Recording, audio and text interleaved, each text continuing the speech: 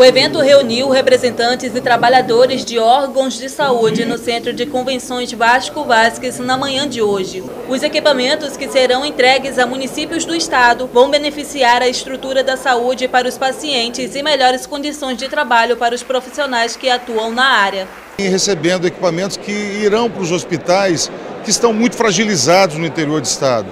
A gente sabe que a saúde não anda bem. Para a secretária de Estado de Saúde, Mercedes Oliveira, a iniciativa é positiva, já que os novos equipamentos serão somados com os que já existem nas unidades de saúde no interior. Eu acredito que o povo, nosso usuário do SUS, ele terá um benefício bem melhor do que já tem tido nos últimos anos. Bernardino Albuquerque, presidente da Fundação de Vigilância em Saúde, destacou o uso dos equipamentos no combate a endemias. Nós temos agora em 2017 muito que comemorar com a malária, tivemos cerca de 25 mil casos a menos que 2016, representa em torno de 35% a diminuição da malária aqui no nosso estado, foi um fato assim, extremamente importante.